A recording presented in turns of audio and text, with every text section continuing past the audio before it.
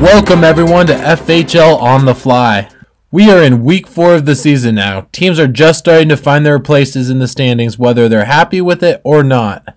The teams that are sitting at the bottom need to get that rough start out of the way and start chugging along, knowing that each game counts and they can't afford to lose anymore.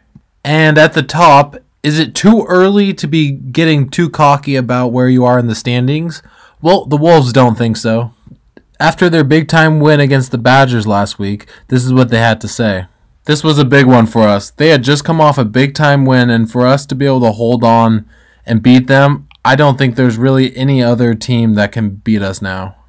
Well, they're going to get to prove it right away when the undefeated Cyclones face off against them in prime time this week in week 4. Speaking of the Cyclones, a very good team that really has kind of slid under the radar even though they are undefeated. They have had the easiest schedule though, beating the Outlaws, White Tips, and the Sabercats, but they'll have a chance against the Wolves this week to try to prove themselves. As we get ready for week 4, let's look at the rest of the games coming up. Starting the week off, we got the Sabercats visiting the Stars. The Badgers come into Saloon Arena to take on the Outlaws.